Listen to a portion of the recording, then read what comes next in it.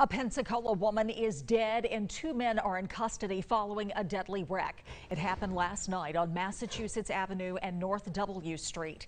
Escambia County Sheriff's deputies had been chasing a car for reckless driving, and they called off the chase when the driver ran a red light, plowing into a car at the intersection.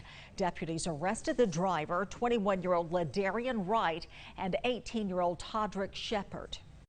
Sometimes, unfortunately, even though the chase has been stopped, these criminals, these thugs, continue to drive erratically, continue to put people's lives in danger.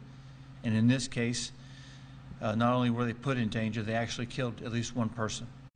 Wright, also injured in the wreck, was booked into the Escambia County Jail, charged with eluding police as well as weapon and drug charges. More charges are expected.